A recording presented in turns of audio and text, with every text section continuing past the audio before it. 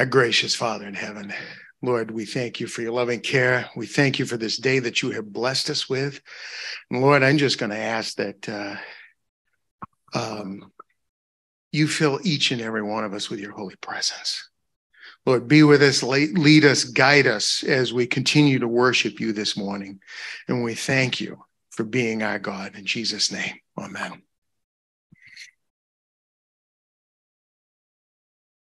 I read a lot of things in my life. And I don't know if you've ever contemplated before if you could go back in time and change anything, if you would do it. I have thought about that often, and I have to say that I probably would. I have come to terms with the fact that I would not go back in time to try to change anything if I could. Obviously, we can't, but I wouldn't, because I would cease to be who I am. And I believe that we can learn from our mistakes, and that we should learn from our mistakes and rise above them.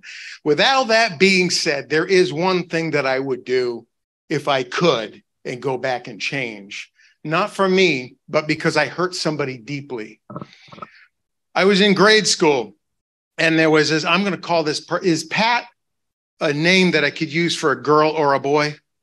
Okay, so I'm going to do that. Okay, so this person's name was Pat. It wasn't really their name. It's just we're going to go with Pat. But anyway, Pat was made fun of a lot in school. And I never partook of it, but I didn't stop it either. And one day, Pat came into school, and we had to line up before we got into the school building. And we were lined up by class. And so one of my schoolmates came up. Pat had just gotten brand new white shoes. And so Pat was standing there showing Pat's friends these wonderful brand new shoes. And one of my schoolmates dug his feet into the mud and walked up to Pat and put his foot on one of Pat's shoes. You should have seen the look on Pat's face, the look of hurt, just utter pain. And of course, my other schoolmates' friends were laughing, and I don't know why I did what I did, but I did the same thing. I put my foot in the ground, I got it all muddy, and I walked over and I put mud on Pat's other shoe. I wouldn't change it because of me. I would change it because I hurt a friend. I betrayed a friend. And I've often contemplated how Jesus felt in the night of his betrayal. It's easy to come down on Judas. He's a wonderful scapegoat. But the reality of it is that not only am I capable of doing what he did to Jesus, I have done what he did to Jesus. Turn with me, if you will, to John chapter 13. John chapter 13. And I am getting old, so I actually have to use this. Is why I have this and not my Bible, which I normally have, because I can't read the Bible anymore without my readers. And my readers got scraped up. But John chapter 13. John chapter 13. Now, before the feast of Passover, when Jesus knew that his hour had come, that he should depart from this world to the Father, having loved his own who were in the world, he loved them to the end. And supper being ended, the devil having already put into the heart of Judas Iscariot, Simon's son, to betray him, Jesus, knowing that the Father had given all things into his hands, and that he had come from God and was going to God, rose from the supper, laid aside his garments, took a towel, and girded himself. After that, he began to pour water into a basin and wash the disciples' feet, and to wipe them with the towel with which he was girded. Then he came to Simon Peter, and of course, Peter said, Lord, you're not going to wash my feet. And Jesus said, if I don't, you're not going to have any part in my kingdom. And then Simon Peter said this, Lord, then just baptize me in that dirty water. Mind you, it was dirty water because it was the water to wash the feet. And I don't think they forgot to do that. But anyway, Peter wants to be washed all over. And Jesus says this: he who is bathed, verse 10, needs only to wash his feet, but is completely clean. You are clean, but not all of you. For he knew who would betray him. Therefore, he said, you are not all clean. Jesus is at the Last Supper with his disciples, and weird things are happening. You could see the pain wearing down on Jesus and coming down on him, and the disciples knew something was up. And so when he had washed their feet, taken his garment, and he sat down again, he said to them, do you know what I have done to you? You call me teacher and Lord, and you say, well, for so I am. If then I, your Lord and teacher, have washed your feet, you also ought to wash one another's feet. For I have given you an example that you should do as I have done to you. Most assuredly, I say to you, a servant is not greater than his master, nor is he who is sent greater than he who sent him. If you know these things, blessed are you that do them. And I read that because of this, because Jesus is actually building up to something. All throughout that supper, he kept warning that Judas was going to betray him. But not just Judas. He was talking about the other disciples too, because the other disciples would be tried that night as well. In verse 18, he says this: I do not speak concerning all of you. I know whom I have chosen, but that the scripture may be fulfilled. He who eats bread with me has lifted up his heel against me. How many of them were eating bread with him? All of them. And eating was a very intimate thing. And to lift up one's heel is an expression of absolute betrayal. So one of them is going to betray them. He who eats bread with me is going to betray me. Now I tell you, before it comes, this is want you to make special note of this. He says this: now I tell you before it comes, that when it does come to pass, you believe that I am he. I'm going to read that again. Now I tell you before it comes, that when it does come to pass, you may believe that I am he. Jesus is identifying himself as the I am. And he's telling his disciples, he's telling Judas, and of course Peter, because we know Peter's going to deny him, and the other disciples are going to flee, but he's telling them, I'm telling you this beforehand, because when it does come to pass, you know that I am.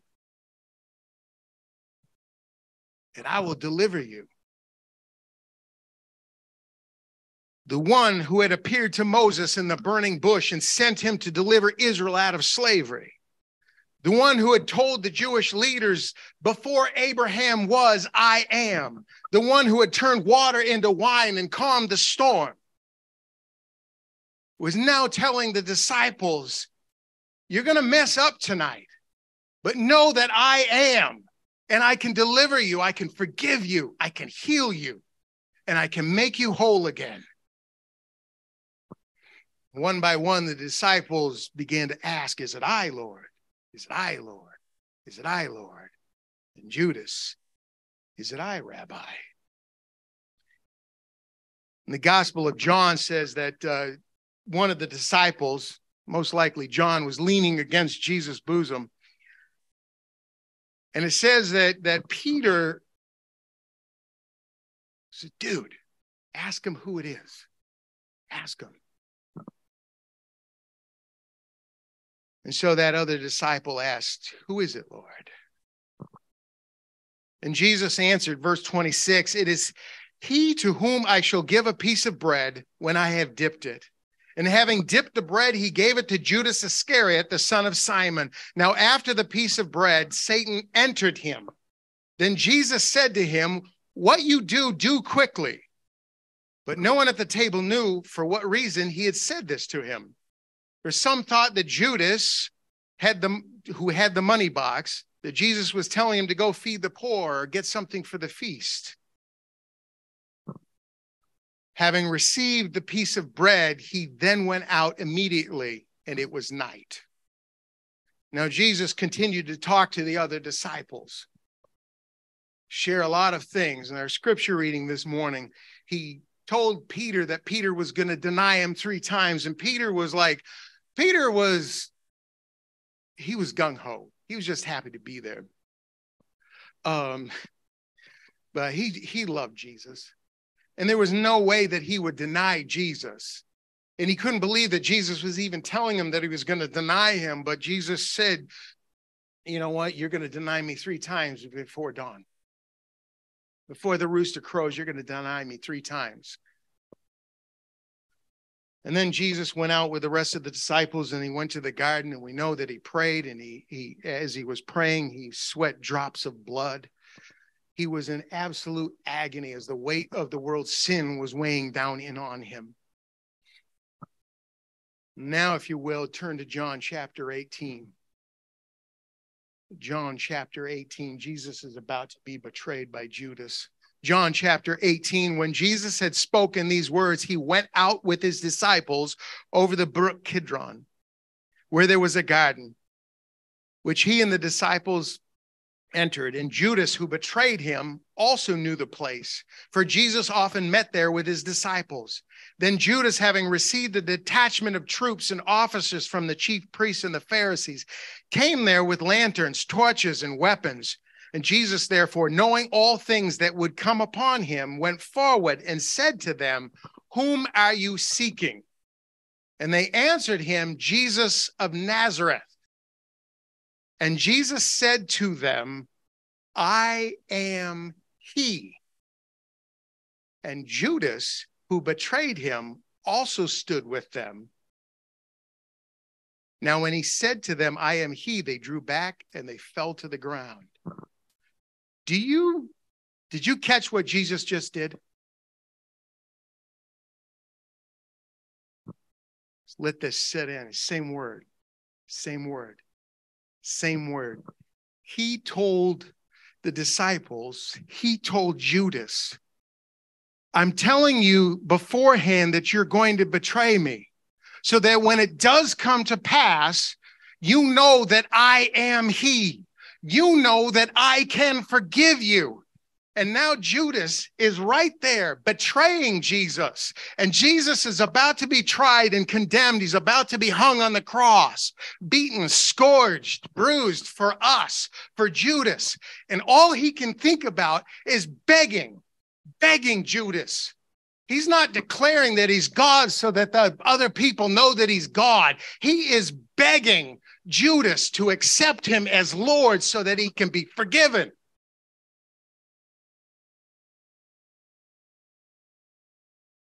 I am he.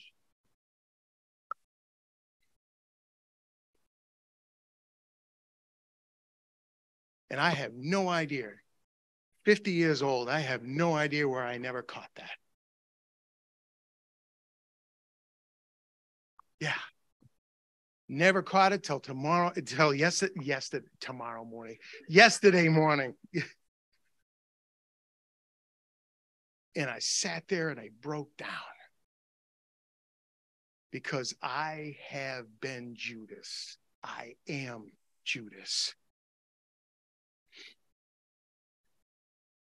Then he asked them again, "Whom are you seeking?" And they said, "Jesus of Nazareth." And Jesus answered, "I have told you that I am he. Therefore, if you seek me, let these go their way, that the saying may be fulfilled, which he spoke, of those whom you gave me, I have lost none." Now, the Gospel of Mark and Matthew record that the disciples at this point in time fled. They scattered. We continue reading on John. We know that Peter followed Jesus after he was arrested. But not only did but before he followed Jesus, we know that Peter whipped out a sword when Jesus was being arrested.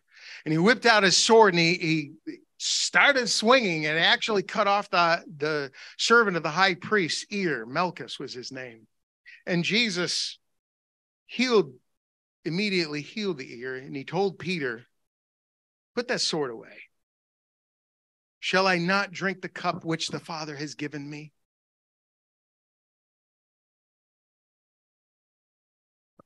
And all the disciples fled, but Peter came back. And Simon Peter, verse 15, chapter 18 of John, and Simon Peter followed Jesus, and so did another disciple.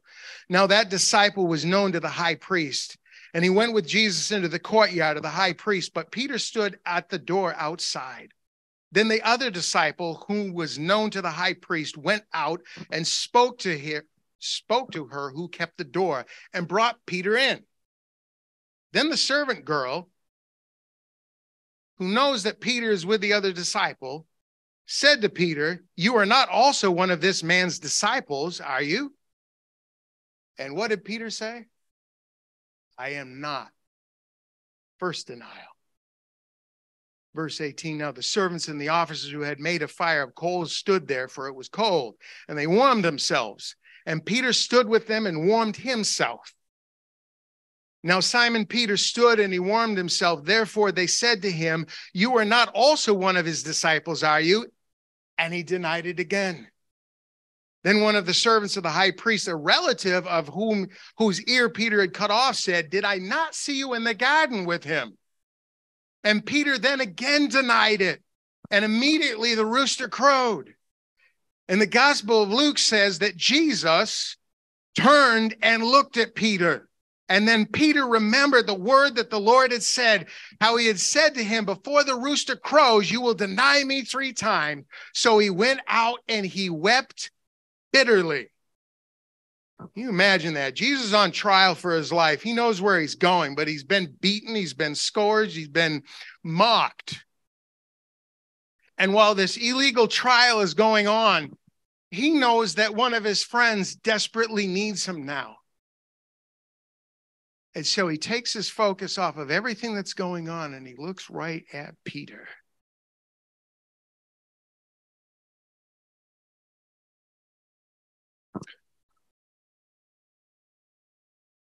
Married men. You know the look. You ever had that look? You say something, you do something, and you might not even see right away, but the wife looks at you. She doesn't say anything. She just looks at you. And you know. You know all of the things that you have to do in that moment. You just know. And you do them without even saying anything, unless you want to get adventurous. I don't recommend that. It's funny because I learned that in the 3rd grade. That look that a woman can give. It doesn't have to say anything. Just can give it. I was in the 3rd grade. We'd just gotten back from recess. I'd gone to a Christian school. So there I was with my classmates, and we were in the drinking fountain, and the teacher's bathroom, the faculty bathroom, was like right next to the drinking fountain. So there I am in line, and please forgive me this, but there I am in line, and I happened to drop a very nice swear word that begins with an F. Right as Mrs. Casson, my 3rd grade teacher, opened the bathroom door. So there are the words hanging in the air. And she gives me this look. Never said anything. And I can tell you this. No adult ever heard me swear again. But she never said a word to me. She went and got a cup and a piece of ivory soap. Now, you couldn't do that today, but apparently you could back then. And I had to take that in my mouth for the rest of the day until it was gone and I could spit it out in a cup. She at least made me not swallow it, which is good because that was gross. But I can tell you, supper was horrible that night. I don't even remember what it was. I just remember that I had eaten soap, and you don't want to do that. And no adult ever heard me swear again, ever. Until I couldn't get in trouble anymore. But anyway, Jesus looks right at Peter. And I imagine it was a look of a look of pity, a look of hurt, a look of disappointment. But there was something else in that look. There was a look of hope. A look that said, I can forgive you. A look that said, I am. And when Peter saw that look on Jesus' face, while the words were still fresh in the air, he remembered that Jesus had predicted his denial, and he realized what he had done. His heart melted, and he was filled with shameful remorse. He also remembered the words that Jesus spoke, that it would be better for the person that who's going to betray him not to have been born. He also remembered that Jesus said, I tell you this beforehand so that when it does come to pass, you will remember that I am He. He also remembered that in the same breath that he had foretold of his denial, he said in John chapter 14, let not your heart be troubled. You believe in God, believe also in me. In my Father's house are many mansions. If it were not so, I would have told you. And I go and prepare a place for you, that where I go, and I go and prepare a place for you, I will come again and receive you to myself, that where I am, there ye may be also. And where I go, you know, and the way you know. And in that moment of grief, not to save himself or to ensure his salvation, but out of pure love for the one he had just betrayed, Peter goes out and he weeps bitterly for forgiveness. Earlier that night, he couldn't even stay awake in the garden when Jesus was feeling the weight of the world's sin on him and was sweating drops of blood. Peter couldn't even stay awake. But now he was awake and he was begging for forgiveness for the one whom he had hurt. The Bible tells us that he was forgiven. He was restored. And not only was he restored, he became a rock, a leader for the early church. On the other hand, Judas's reaction is much different. In Matthew chapter 27, verse 3, then Judas, his betrayer, seeing that he had been condemned, was remorseful and brought back the 30 pieces of silver to the chief priests and the elders, saying, I have sinned by betraying innocent blood. And they said to him, what is that to us? You see to it. In other words, it's your responsibility. You see, Judas was doing what so many of us do today. While Peter went out and he wept for forgiveness, Judas tried to work out his own salvation. He tried to give back the money to reverse what he had done by saying, I betrayed innocent blood. I was wrong. Here's the money back. And they said, what is that to us? This is on you. He'd already done the act. What he didn't realize in that moment is that he could have asked for forgiveness, but he didn't.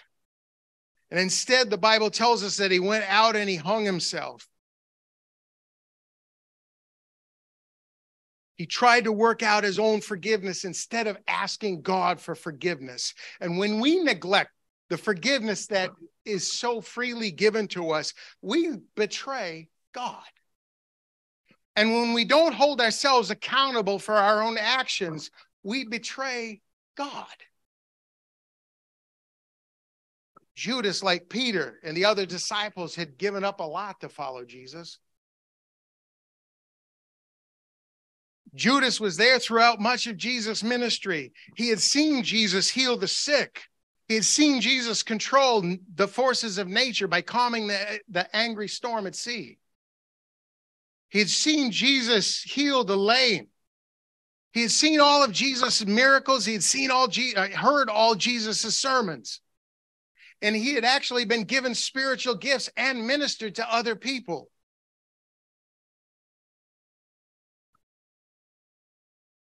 But when Jesus told the disciples that somebody was going to betray him, all the other disciples said, "Is it I, Lord? Is it I, Lord?" Except for Judas. Judas said, "Is it I, Rabbi?" So where the other disciples saw Jesus as Lord, Judas did not. He saw Jesus as somebody to be respected, somebody to revere, somebody that was a great instructor, a teacher, but he hadn't surrendered his will to him. He was informed, but he was not transformed.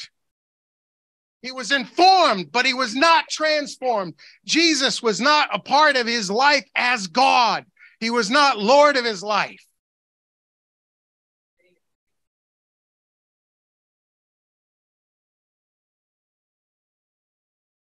So I ask you this question this morning. Have you surrendered your life to Jesus? Is he Lord of your life? Because it's not just it's not enough just to know that he was a great man and a wonderful teacher. We must accept him as the I am. I have betrayed God more times than I can count. I have denied him with my actions, with my words. I have often neglected the responsibilities that he has given me to take care of. And I know I am not alone. I have been places that I shouldn't have been, said things that I shouldn't have said. I have denied him with my actions, with my words. I have neglected the responsibilities that he has given me. I have walked away from people that he told me that I should help. I have been too afraid at times to speak to other people about him, and I know I'm not alone in this. And I have been ashamed at times to let others know that I am a Christian, and I know that I am not alone in this. I was the one that betrayed Jesus. I was the one who beat him and spit at him and put him on that cross and nailed him to it and then mocked him some more. I was the one, and I know I'm not alone in this. I have begged the I am for forgiveness because I know that he's the I am. And he's forgiven me. And he will forgive you because he's the I am. I have begged him for forgiveness, and I also know that he has forgiven me. And as one forgiven, I can freely go out and sin no more. I can bow down before my brethren and wash their feet because I know that I have been saved. And that's what Jesus calls us to do. He calls us to serve others. And when you know that you are forgiven, then you can actually do that. You can go out and serve other people. You can go out and fulfill the command that God gave us to share the gospel, to help other people. But we have to accept that forgiveness. We have to accept it for ourselves. We have to know and trust that he is the I am. Jesus has called all of us, no matter who you are or what you've done. Jesus has called you, and Jesus can forgive you. So I want to encourage you this morning to come to the altar, not just for forgiveness. And I want to stress this point. It's not, and we shouldn't say that God can forgive you. God has forgiven you. God has forgiven you. We just have to accept that forgiveness. So not only do I want to encourage you to accept that forgiveness, but I also want to encourage you to come to the altar and ask for perseverance as you share the gospel with other people, as you tell other people what Jesus has done for you. As you let other people know that Jesus can save them. I believe our closing hymn this morning is Come to the Altar. Are you hurting and broken within? Overwhelmed overwhelmed by the weight of your sin, Jesus is calling. Have you come to the end of yourself? Do you thirst from the drink from the well? Jesus is calling. Oh, oh, come to the altar. The Father's arms are open wide. Forgiveness was bought with the precious blood of Jesus Christ. Oh, come to the altar. The Father's arms are open wide. Forgiveness was bought with the precious blood of Jesus Christ. Leave behind your regrets and mistakes. Come today, there's no reason to wait. Jesus is calling. Bring your sorrows and trade them for joy. From the ashes, a new life is born. Jesus is calling. Oh, come to the altar. The Father's arms are open wide. Forgiveness was bought with the precious blood of Jesus Christ. Oh, come to the altar. The Father's arms are open wide. Forgiveness was bought with the precious blood of Jesus Christ. Oh, what a Savior! Isn't he wonderful? Sing hallelujah. Christ is risen. Bow down before him, for he is Lord of all. Sing hallelujah. Christ is risen. Sing it with me, everybody. Oh, come to the altar. The Father's arms are open wide. Forgiveness was bought with the precious blood of Jesus Christ. Oh, come to the altar. The Father's arms are open wide. Forgiveness was bought with the precious blood of Jesus Christ.